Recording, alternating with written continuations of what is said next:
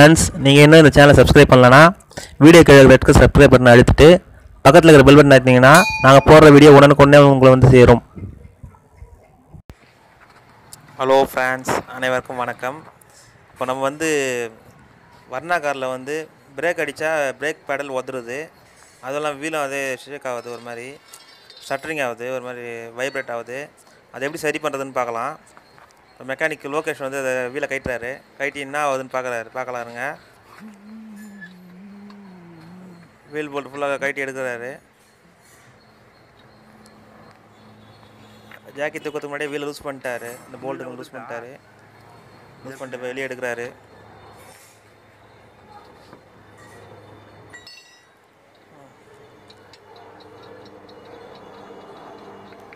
ஒரு காலை சப்போர்ட் கொடுத்துன்னு ஒரு கையில் பிடிச்சி கைட்டாங்க நெட்டு அப்படின்னா உங்களுக்கு ஈஸியாக கைட்டலாம். அந்த சப்போர்ட்டு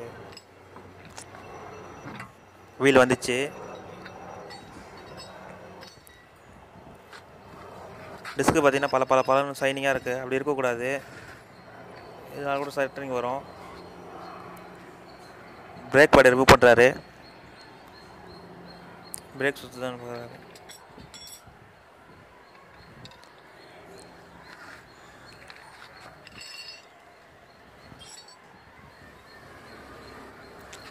கேலிபர் தேர்த்து பண்ண கைச்சில் அந்த இடம் கேலிபர். அது அதில் பேக் சைடில் கீழ் சைடில் ஒரு நெட்டு ஒன்று வரும். போல்ட்டு கைட்டுறாரு. லூஸ் பண்ணி அந்த கேலிபரோட கீழ் சைடை தூக்குறாரு. மேலே லூஸ் பண்ணிட்டார் அந்த போல்ட்டை.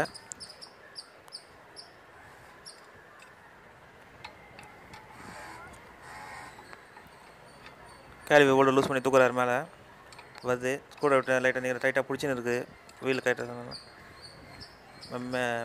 ஷேக் இருக்கான்னு பார்க்குறாரு. லைட்டாக ஷேக் இருக்குது. அந்த கைட்டு அந்த லூஸ் பண்ணி எடுத்த போல்ட்டை வெளியே எடுக்கிறாரு. வெளியே எடுத்து பார்க்குறாரு. போல்ட் லைட்டாக தேய்மானம் இருக்குது. தொடச்சி பார்க்குறாரு. இதை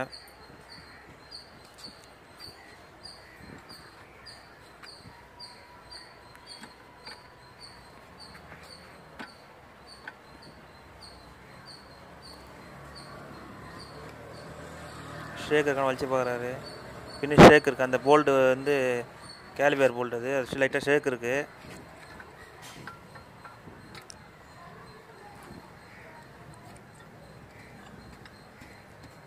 மேலேயும் கைட்டிடுறாரு. மேலே கைட்டு எடுக்கிறாரு. ஸ்லிப்பை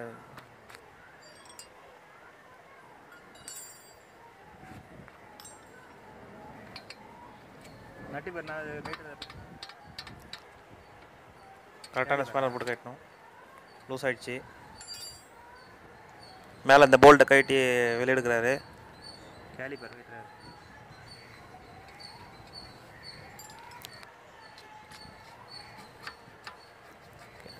கேலிபர் டைட்டாக இருக்குது. வரல, ஒலிக்கிறாரு. கேலிபர் வெளியே வந்துச்சு. இப்போ பிரேக் ஷூ எப்படி பார்க்குறாரு. வெளியே எடுக்கிறாரு. பிரேக் ஷூவை எடுத்துட்டார். பிரேக் ஷூ வெளியே எடுத்துட்டார். ஷைனிங்காக தான் இருக்குது. 2 பிரேக் ஷூவும் கைட்டார். 2 பிரேக் ஷூவும் ஷைனிங்காக இருக்குது. வீல் சுற்றி போகிறாரு. என்ன ஆகுதான்ட்டு ஷேக் இருக்கான்னு பார்க்குறாரு. ஷேக்கு பார்த்தாரு. அந்த மேலே கேலிபர் போல்ட்டை வெளியே எடுத்துட்டார். தொடச்சி போகிறார். லைட்டாக தேய்மானம் இருக்குது. லைட்டாக இருக்குது.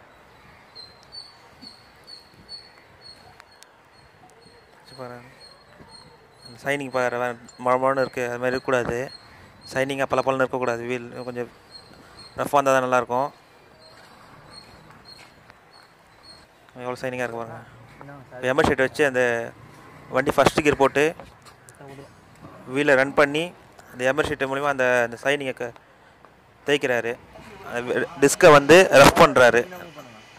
எம்எஸ் ஷீட் கையில் வச்சுருக்காரு பாருங்கள். லெஃப்ட் சைடில் ரஃப் மாதிரி அதை வச்சு டிஸ்க்கு இந்த நைஸாக இருக்கிறத வந்து ரஃப் பண்ணுறதுக்கோசம் ஃபஸ்ட்டு கியர் போட்டு வண்டியை லைட்டாக கிளச் விட்டிங்கன்னா அந்த வீல் மூவ் ஆகும் டிஸ்க்கு. அப்போ அந்த எம்எஸ் ஷீட் தேயும் போது உங்களுக்கு அந்த டிஸ்க்கு வந்து ரஃப்னஸ் ஆகிடும். இப்போ உங்களுக்கு பிரேக் அந்த உதறல் இருக்காது. நீங்கள் சைனிங்காக அப்படிங்கும்போது அந்த கிரிப்னஸ் இல்லாதனால உங்களுக்கு ஷட்டரிங் வர சான்ஸ் இருக்குது. அதனால் முதல்ல அதை சரி பண்ணுறாரு.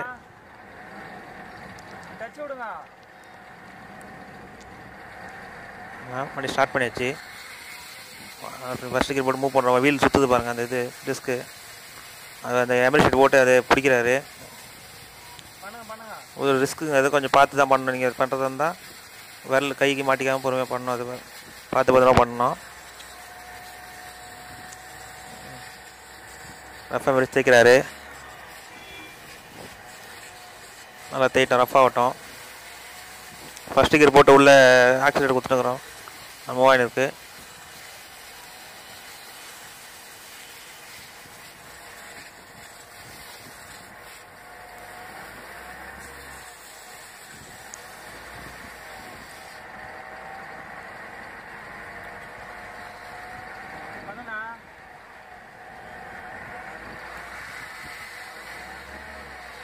லைட்டாக அந்த ரெஃப்ரெஷ் வந்திருக்கு, சைனிங் லைட்டாக மறைஞ்சிருக்கு.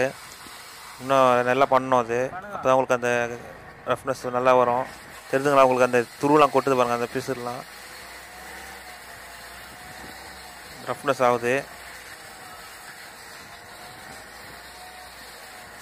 ஃபுல்லாக ரஃப்னஸ் ஆகணும். அது வரைக்கும் நம்ம அது மாதிரி பண்ணி தான் ஆகணும். ஃபுல்லாக நம்ம வீலை ஓட விட்டு தேய்க்கணும். எமரி ஷீட்டில் நல்லா ரஃப்னஸ் ஆனால் தான் உங்களுக்கு அந்த ஃபால்ட்டு அரெஸ்ட் ஆகும்.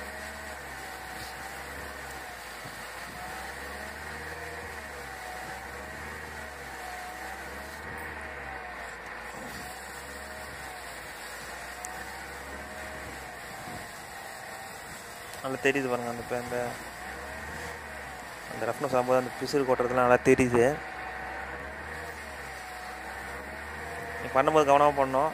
வீல் ஓட சொல்லு, கை வெட்டக்கூடாது. அதுமாதிரி வீலில் கல் வச்சுட்டு தான் பண்ணணும். அதை ஸ்டாண்டு கட்டி வீலில் கல் வச்சு தான் பண்ணணும்.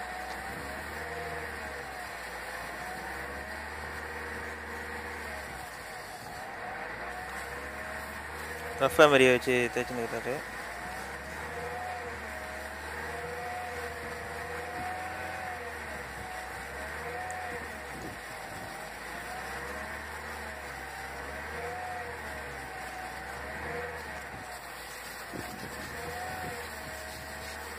எந்த அளவுக்கு தேய்க்கிறேன் பாருங்கள், அந்த அளவுக்கு எஃபெக்ட் போட்டு தேய்க்கிறோம். அதை தேய்ச்சா அந்த ரஃப்னஸ் வரும்.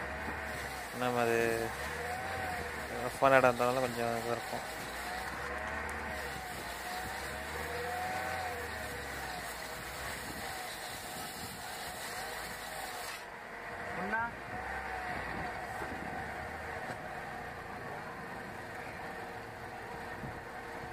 விட்டுருங்க, அப்படியே விட்டுருங்க. பிரேக் மதிக்காதீங்க, கீர் நியூட்ரல் பண்ணி விட்டுருங்க.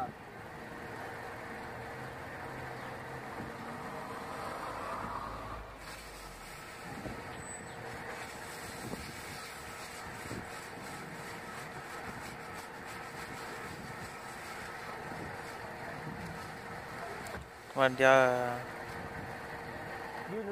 ஸ்டார்டிங்கில் இருக்குது. அப்போது நியூட்ரல் இருந்தால் சுற்றுது. வண்டி ஆஃப் பண்ணிடுவோம். தேய்ச்சது போதும்னு நினைக்கிறேன். வண்டி ஆஃப் பண்ணிடலாம்.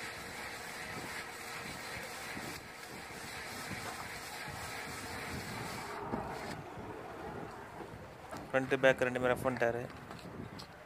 பேக் சைடில் அந்த பிரேக் பேட் இருக்கிற இடத்துல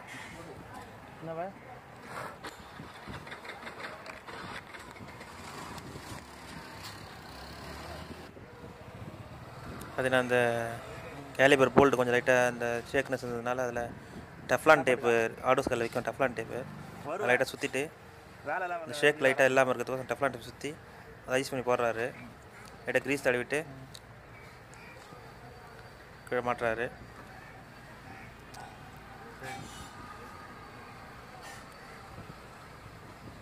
ஷேக் இருக்கான்னு பார்க்குறாரு. ஷேக் அவ்வளோ இல்லை.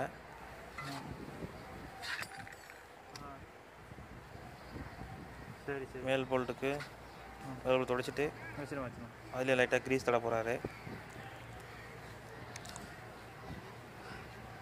நல்லா துடைங்க. அந்த மண் இருந்திருந்தால் கொஞ்சம் இதுவாக இருக்கும், த்ரெட்டை உள்ளே ஏறாது. அதில் நல்லா துடைக்கிறாரு.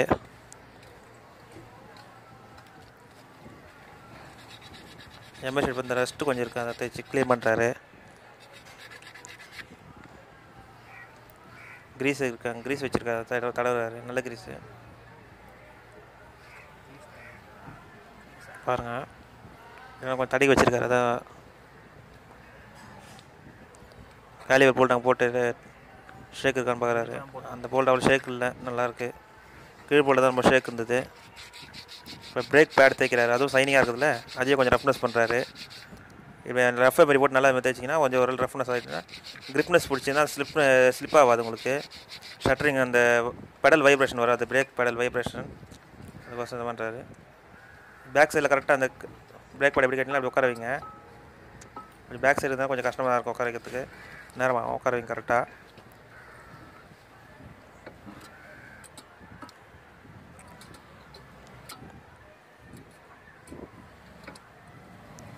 பார்த்து உட்கார வைக்கணும். பேக் சைடு உள்ள உட்கார கஷ்டமாக இருக்கும்.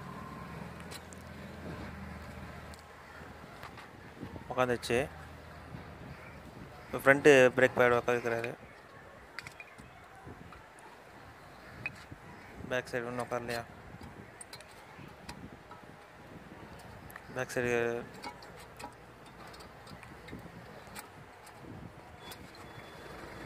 உட்கார வச்சிட்டாரு. ஃப்ரண்ட்டை அழகாக உட்கார வச்சிட்டாரு. ஃப்ரண்ட் உட்காருது உங்களுக்கு ஈஸி, பேக்கில் கொஞ்சம் அது கொஞ்சம் லேட்டாக தான் ஆகும். பார்த்து பொறுமையாக உட்கார வைங்க அந்த லாக்கை பார்த்து. இப்போ அந்த கேலிபரு போல்டு மாட்டி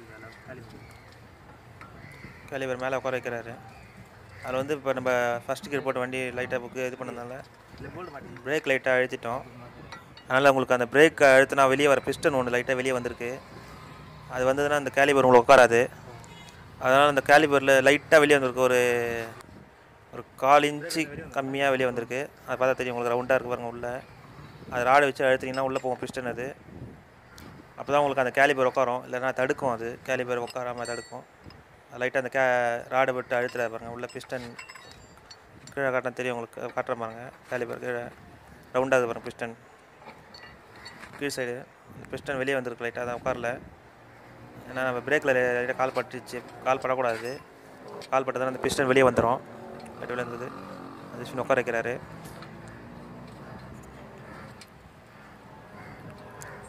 மேலே அந்த கேலிபர் ஸ்டெம் போட்டார்ல, அதில் போல்ட்டை போட்டு அந்த பேலன்ஸ் கோசம் அந்த போல்ட்டு போட்டிருக்காரு. படிக்கணுமா?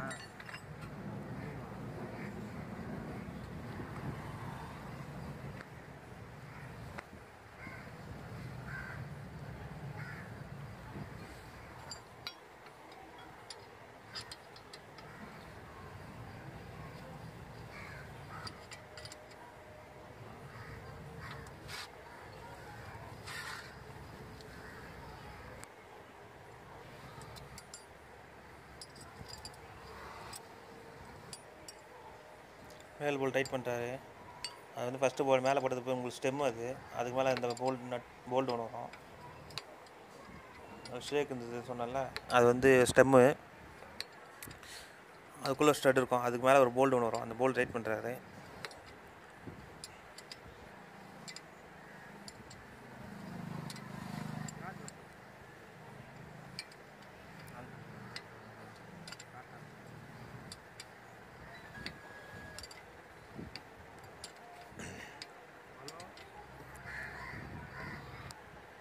அங்கேயா புரியாதான் இருக்கேன். இந்த பிஸ்டன் தான் கொஞ்சம் கொஞ்சம் வெளியே வந்துடும். கொட்டை ப்ரெஸ் பண்ணுறது கொஞ்சம் கஷ்டமாக இருக்கும். அது ஒரு ஒன்ஸ் வெளியே வந்துச்சுன்னா அது ரொம்ப டைட்டாக இருக்கும் உள்ள போகிறதுக்கு. சரி, நல்லா ப்ரெஸ் பண்ணி தான் உட்கார வைக்கணும் பிஸ்டன் லைட்டாக. சரி சரி சரி சரி. வெளியே வரலாம் உங்களுக்கு அப்படியே உட்காந்துரும். இது கொஞ்சம் வெளியே வந்ததுனால கொஞ்சம் பிஸ்டன் உள்ளே ப்ரெஸ் பண்ணி அழுத்துறோம். உள்ளே போயிடுச்சு பிஸ்டனு. இப்போ எவ்வளோ ஃப்ரீயாக உட்காந்து பாருங்கள். அந்த பிஸ்டன் தான் பர்ஸ் தடுத்துது. இப்போ பிஸ்டன் உள்ளே அழுத்தி உள்ளே தள்ளிட்டதுனால இப்போ கரெக்டாக உட்காருது. பிரேக் பேட் கரெக்டாக உட்காந்துருச்சு.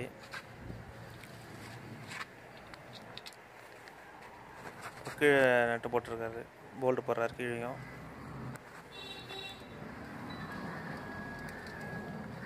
உங்களுக்கு வந்து டெஃப்லான் டேப் சுத்தந்து வந்து அது ஒரு ஷாஃப்ட், அதுக்குள்ளே ஒரு த்ரெட் இருக்கும். அந்த த்ரெட்டுக்குள்ளே தான் இந்த போல்ட்டுங்க வரும், 2 போல்ட்டும் மேலேயும் கீழேயும். ஃபஸ்ட்டு அந்த ஷாஃப்ட் உட்காந்த பிறகு தான் மேலே கேலிபர் உட்காரும். அதுக்கு மேலே ஒரு போல்ட் 2 போல்ட் உட்காரும்.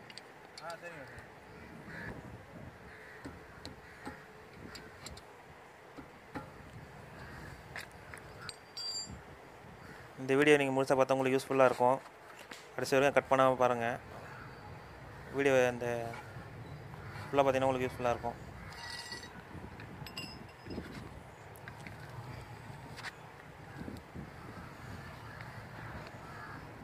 ஃப்ரண்ட் வீல் கப்போட அந்த இது மாட்டுறாரு ஸ்ப்ரிங்கு. அந்த ஸ்ப்ரிங்கு இருந்தால் உங்களுக்கு அந்த கரெக்டாகவே லாக் ஆகும். இல்லை ஸ்ப்ரிங்கில் நல்லா டைட்னஸ் இருக்காது, ஃப்ரீயாக இருக்கும். பவர் வச்சிட்டாரு, நல்லா டைட் பண்ணிட்டாரு. கேலிபர்லாம் வீலை மாட்டுறாரு.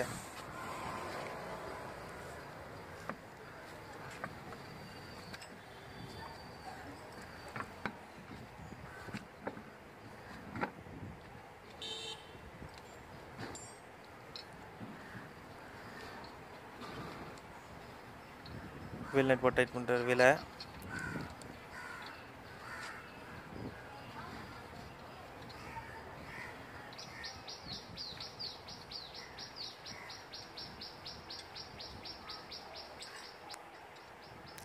வீல் ஸ்பேனர் வச்சு டைட் பண்ணிட்டு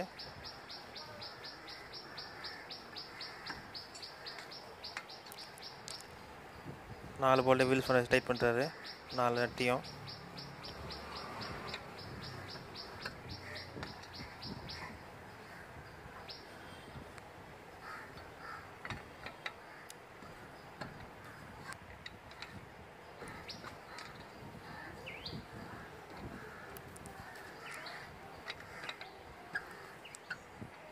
நாலத்தையும் ஓரளவுக்கு டைட் பண்ணிட்டாரு. ஜாக்கி இறக்கிடுறாரு. ஜாக்கியை ஃபுல்லாக இறக்கிட்டு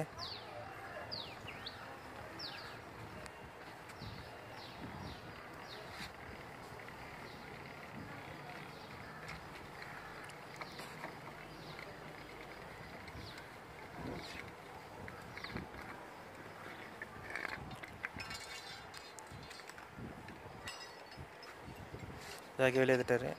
இப்போ வீல்ஸ் ஸ்பேனர் வந்து அந்த வீல் நெட்டு ஃபுல் டைட் பண்ணோம். அதுக்காக ஒரு பைப்பு குத்து டைட் பண்ணுறாரு. வீல் ஸ்பேனரில் பைப்பு குத்து 4 நட்டையும் டைட் பண்ணுறாரு ஃபுல்லாக. லோகேஷு ஃபுல் டைட் பண்ணிட்டாரு. இந்த கப்பு குறைக்கிறாரு. ஃபஸ்ட்டு அந்த கிளிப் போட்டாரில் அந்த கப்பு குறைக்கிறாரு.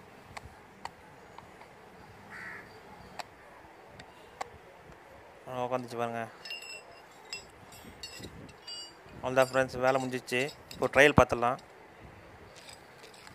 கொஞ்சம் ட்ரையல் பார்த்துடலாம்.